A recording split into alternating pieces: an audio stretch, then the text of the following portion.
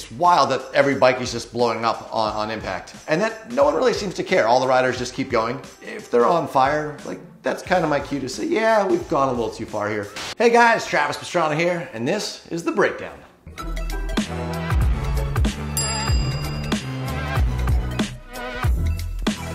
First up, Motocrossed.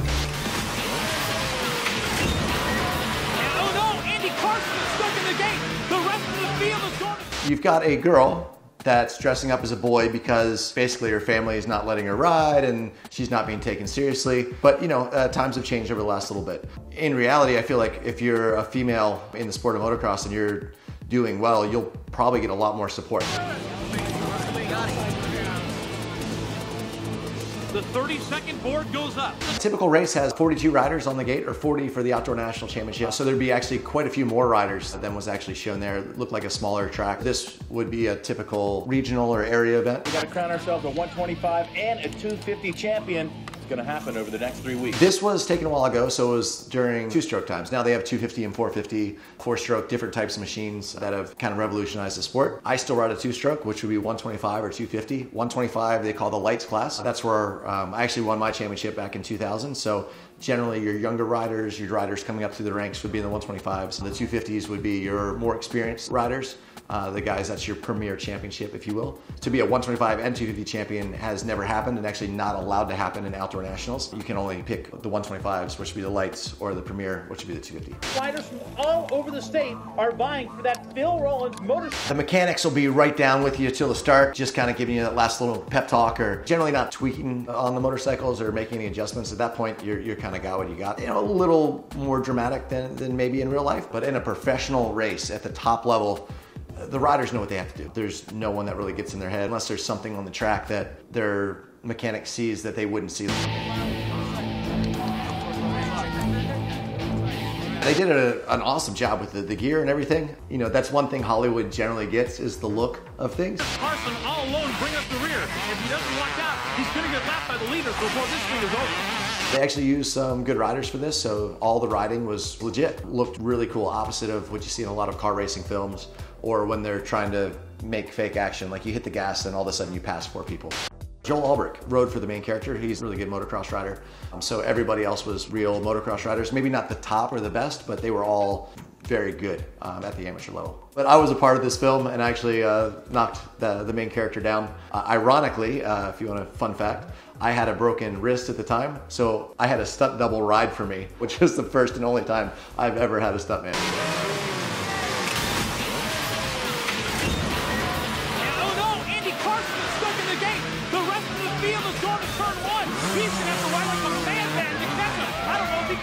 I've seen it happen maybe once in my life where a top rider gets stuck in the gate. Not something that's very common, but there's a lot of times you go down in the first turn and you can still come back to be fairly competitive.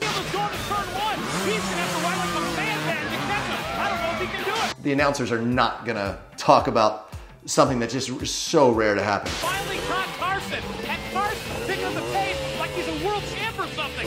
Barrett's totally frustrated. A lapper should move out of the way. Not only did your character start in last place, but now the first place rider is going so much faster that they've put an entire lap on that character. Totally frustrated. A lapper should move out of the way. Barrett trying to get around him, and now Barrett takes it into his own hands. See you later, rookie. You know, everyone's yelling, get out of the way, which would totally happen. And yes, you would probably get knocked down if you were a lap down holding up the leader. If I was lapping that rider, I would knock them down much, much harder. If they were blocking the way, that would be expected. You don't block the lead guys, and when they come by fast, and they will not necessarily go out of their way to knock you down, but motocross, there's no penalties. So that was very gentle. It all makes sense except for this rider that obviously isn't very good. They're either nervous or scared or whatever happened, they get stuck in the gate, they go a lap down, they try to battle with the leader, which is, you just don't do. Next up, Hot Rod. Kimball's preparing for his final approach, ascending the multiple ramp levels to the tippy top. Now, do you really need a downhill ramp? No, but is it very Evel Knievel? Yeah, look, he's just excited, gets the crowd pumped up. This all feels very real to me. It all feels like a lot of showmanship. It's all about the stunt. Nothing to do with racing, nothing to do with actually having any skill on a motorcycle at all. You just have to be willing to go fast enough to make the jump and I guess be good enough to get the bike to land how you want it to. This is kind of like this little podunk little area, but he has, you know, a $30,000 roll-in ramp, which, you know, his motorcycle's a piece of junk. Usually if you're doing a fair event or something, you wouldn't take the time to build that roll-in as big or as theatrical. But that's kind of what Evel Knievel did, and Evel made a living on his showmanship. Hot Rod is kind of like the underdog Evel Knievel story of a stuntman trying to make it, thinking he's a lot better than he is, and failing at every step. Eagle, fox, bottlenose dolphin, octopus, house cat. He's kind of, you know, summoning everything that he can, and he's naming octopus, house cat. Like, this is kind of like a showmanship that you would see any stunt rider do beforehand, but they're not going to do it to with themselves. If he's thinking about what he's doing, you know, Rod is going to be more in that moment, and all of this stuff would already have been done before this point.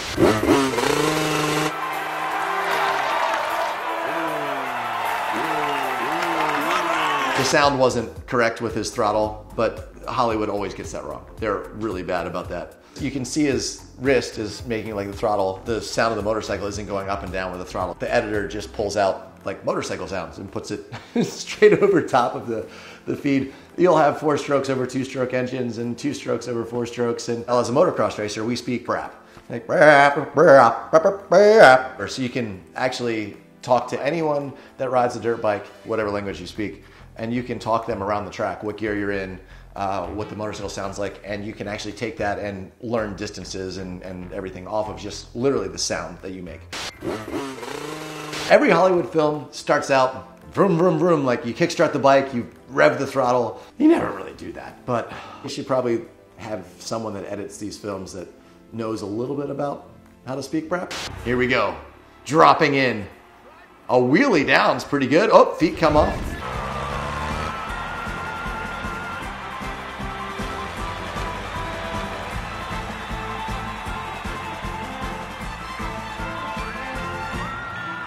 His distance was perfect. He just let go of the motorcycle and flew away from it without realizing, which would really never happen. I mean, you have to actually let go of a motorcycle, and usually when you're scared, you're holding on super tight. But you can see he's super confident. Rod, he's got all the confidence in the world. He's got his friends backing him up. He's made it. He's in the big time. And then he just forgets what he's doing and just flies away. So, realistic? No. Funny? Yes. See, this is over dramatic where it goes super slow motion. Now, generally, as a rider, when you're doing something, everything feels in slow motion. Kind of like anyone that's been in a crash or a life-threatening situation, like time kind of stands still. In motocross and stunts, you have to see kind of what's going on at that quicker rate, or at least your brain's processing it faster than it normally does.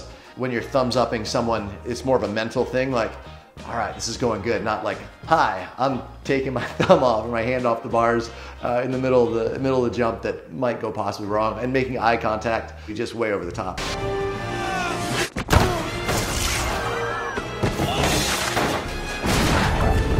Everyone that's jumped motorcycles from that height's fallen from that height and tumbled, and sometimes you break bones and sometimes you get up and you're just bruised up. So somehow the motorcycle took a hard deviation off of the flight path on the landing and took out the stage and everything else. That would probably not happen. I would hope in this day and age that people would have a little more common sense of what possible direction the motorcycle would go and how it would bounce and not put the stages there. But you know, even in motocross races in recent years, guys have flown off the track and hit tractors on the side.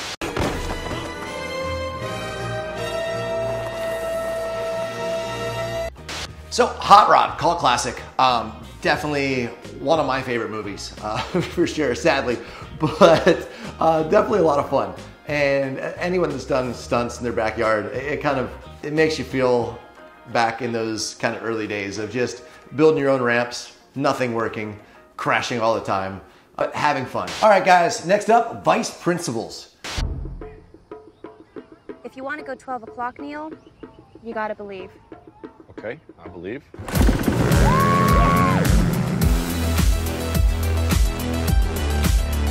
So one of the funny things is you don't really ride two up on a dirt bike. I mean, you could, I guess, physically. It's really hard to do a wheelie with someone hanging off the back, especially someone that heavy. For 12 o'clock, Neil, you gotta believe. Okay. Okay, I believe. She's trying to teach him how to do a wheelie, to go 12 o'clock, which means straight up and down, pointing towards 12. Not something that's necessarily like a racing term, but she never did a wheelie, which was interesting.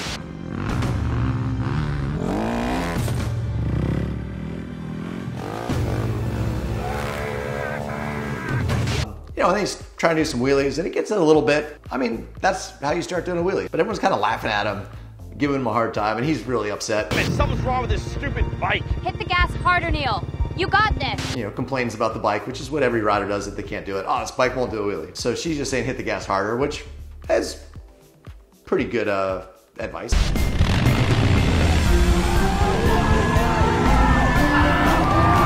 Now, at this point, you need to have your right foot on the rear brake, or the bike will just loop out on you.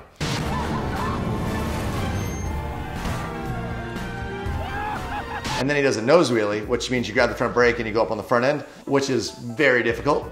So the chances are someone that's first time on a motorcycle doing a wheelie from a little pop-up wheelie to something that long is very unrealistic. But impossible? Nah. As a rider, you can learn how to ride a wheelie in an afternoon, but not as an inexperienced rider on a bike that's that powerful. Yeah, that would have just put him straight on his butt. If he grabbed a handful of throttle, he would have looped straight out, not knowing. She never said, hey, keep your foot on the back brake in case you just start to loop out. You can just push that and it'll lower it back down. There's motorcycles that you wouldn't want to learn on. I'd say if that's your first time, I don't know if that's a 250 or 450, but either way, it's a race bike. I would say that's not your ideal bike. You might want to try like a 110, a pit bike, like a KLX or something like that. He was on maybe a race 450, so slightly different. Definitely don't want to try on a Harley for your first time, or any full dresser or super heavy bike. When I started riding, first thing you kind of start to do is just, you know, see if you can lift the front end up. And by the time I was probably 6, I could wheelie down pretty far. It's in the 2nd grade for show and tell. I was able to bring my dirt bike to school, and I did a wheelie around the parking lot. So that was pretty cool. Good cool factor for school. Without a doubt, dirt bike helmet or a car helmet, everything would have been a lot better than a football helmet. But it's better that he wore a helmet than no helmet. And at the end of the day, this seems pretty realistic because so many times when you don't have the proper equipment, you use the best that you have. That's the perfect scenario to learn how to do a wheelie. Trying to A, impress a girl, and B, not looking like a dork in front of all the kids. 99 out of 100 times, you're gonna grab too much as opposed to too little and go straight on your butt. Next up, Charlie's Angels Full Throttle.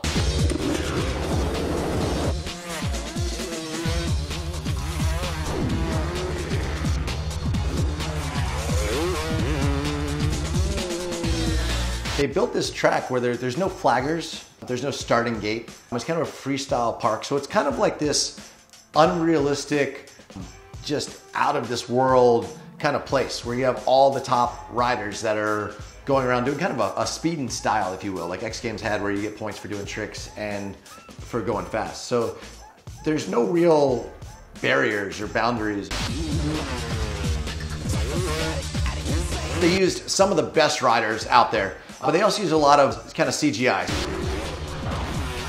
You see, like, motorcycles don't explode on impact. You know, it's kind of odd. A couple spots you have places where there's actually mechanics and stuff where you don't really get that feel from the overall perspective of this. It looks like more of like a practice facility where you just have kind of the best in the world gathering around to be awesome.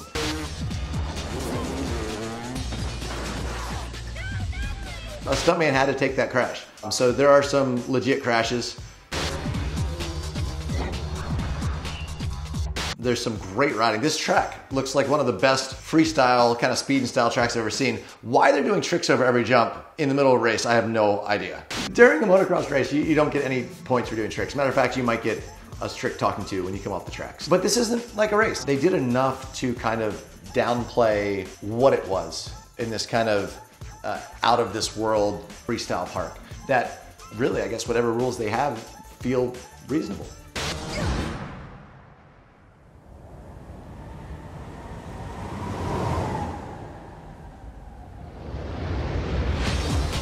This was right when backflips were just coming out. Pretty cool to do a backflip and land right in between 2 other people. It's wild that every bike is just blowing up on impact, and that no one really seems to care. All the riders just keep going. That's about the time the rest of the riders would go, you know what, we're gonna stop and see if they're okay. I mean, like, I might knock my friend down and laugh, but if they're on fire, like, that's kind of my cue to say, yeah, we've gone a little too far here.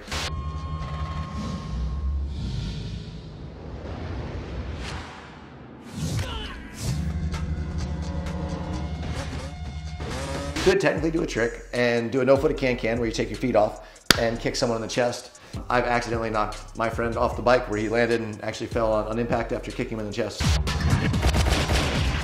Now this turnaround firing back, you wouldn't be able to get back on unless you had a tow hook there. This kiss of death while shooting, while taking both hands off, completely impossible. Now, to have two guns loaded in your hands somehow after you take off, and to be able to let go while doing a handstand, there'd be no way that you could stay with the motorcycle. You're weightless. So once you turn one way, if you don't have anything hooked, you just keep spinning. And when you fire the guns, so any kind of impact is gonna significantly change your direction. And then putting them back in the holsters, grabbing back on the motorcycle that's still magically right there, even though you've had propulsion in a different direction.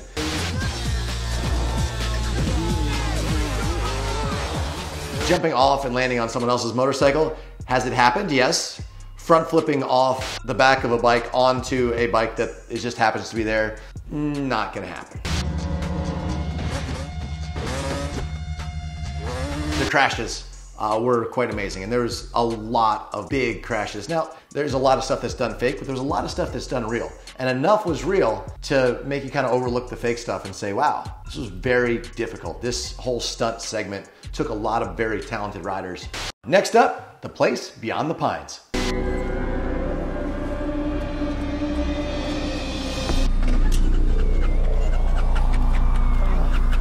Battery's dead.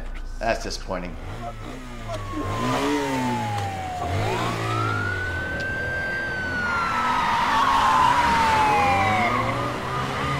Actually, the sound kind of matches the motorcycle. I like that.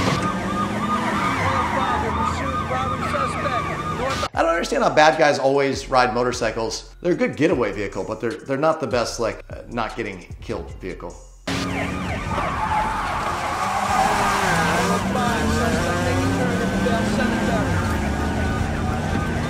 So right now, the motorcycle could just kind of go straight, but he's somehow being caught by the cop cars, which doesn't really make a lot of sense.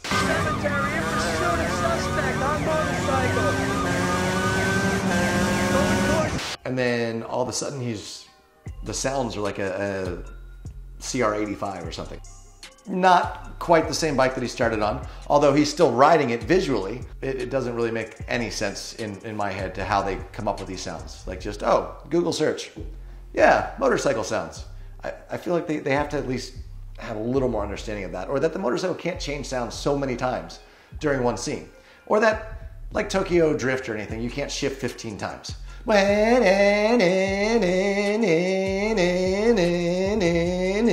like, okay, motorcycle has 6 gears. That bike might only have 5, but this guy just shifted 15 times going down the straightaway. Motorcycles are pretty broad across the range. I mean, you have street bikes that are made for riding on the road. You have dirt bikes made for riding on dirt, obviously. You have different engines, 2 strokes and 4 strokes. You got kickstart and electric start. You know, in this particular movie, this guy starts up on a 4-stroke electric start, more of a dirt bike, but also made for going on the road and street legal. So that means it's a lot less powerful. Yeah, everything kind of adds up at the beginning, and then all of a sudden the engine noise changes and he's riding something completely different, or sounding completely different from what he's riding. He shifts a lot, and yeah, I mean, that's kind of a bike that you would expect more an off-road motorcycle that's legal for the street.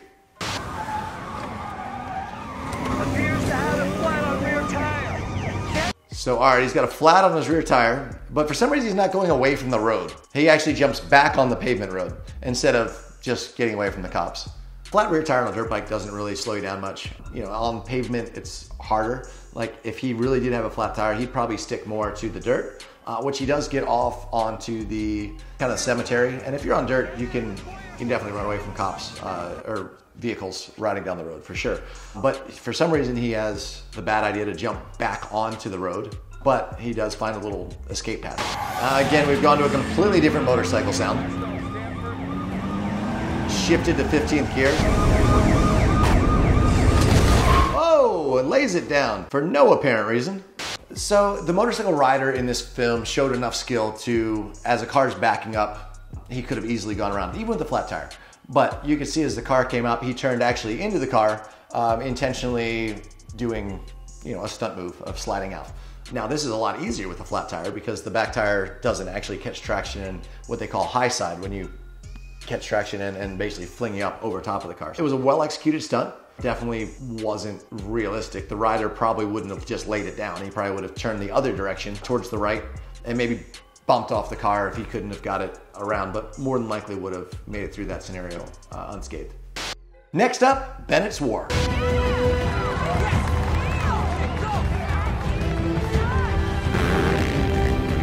These guys are actually riding at a place called Glen Helen, very popular motocross track. Got some big hills out there. And these two were just so far ahead of everyone else that nobody else looked like they were on the track. Makes it easier, A, for filming, and B, it's very realistic to what could actually happen. Gotcha. You're not gonna be saying gotcha or talking really through it. Oh, there we go. Grabs a handful of throttle, like every other movie does, and passes the main character. Number one. Very rare this day and age, but maybe a couple years ago could have been a little more possible. I think it was a military guy, if I'm not mistaken. So there's a lot of top military that you wouldn't have heard of that have a skill set that are really amazing. There's a lot of guys that wanted to get into base jumping or wanted to get into motocross or driving cars, but they didn't have the funds to do it. And they figured, man, I'll go join special forces and I'll learn that way. There's a chance that you have someone that's a little more unnoticed that does come from the military ranks. But this day and age, the chances of that, no one seeing that or knowing about that, it is very slim.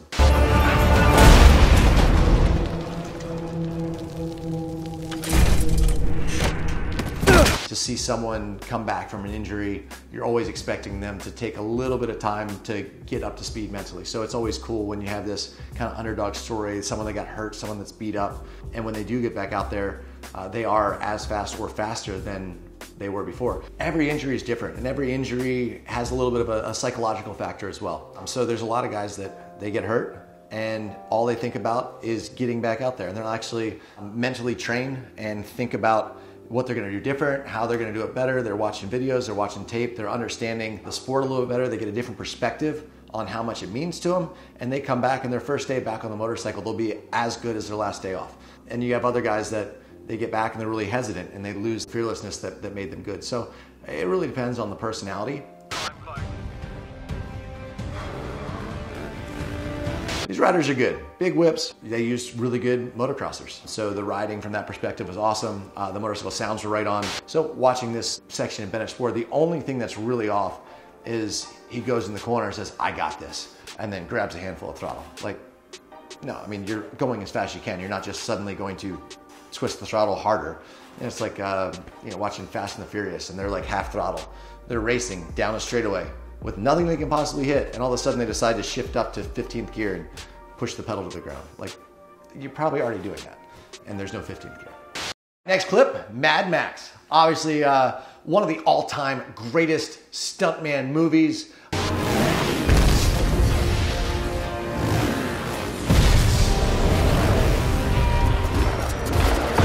Now, for motorcycles to try to take down this big truck is crazy, but they do have some firepower. They're dropping some bombs, if you will, onto it. And yeah, he shoots down some motorcycles. So that was a big jump that the guy just jumped off the motorcycle on. This is one of the things they did a really great job to make the stunts the primary factor. And the sound was right, the bikes were right. You know, that's a huge thing when you're working kind of in the stunt world. So yeah, I thought that was all done really well. You could definitely get that kind of height off of that terrain. There was one where the guy was jumping, I don't know, looked like probably 150 foot, maybe 40, 50 feet off the ground. You're not going to jump that far unless you know what's on the backside. So unless they were extremely familiar with that area and had already done that jump before, that's not just something you just launch in the air and hope there's a landing on the other side, because, well, unless you're suicidal. Gun! Like the chances of there being a lip or a ramp, if you will, in the desert, like jumps, yeah, they're all over. You're gonna be in the air, but for the timing to just happen to be perfect where you could jump onto a moving vehicle would be next to impossible, but not impossible, just extremely improbable. I like the stunt work in there. It's a little unrealistic that it could have all happened, but could all of it happen individually? Of course.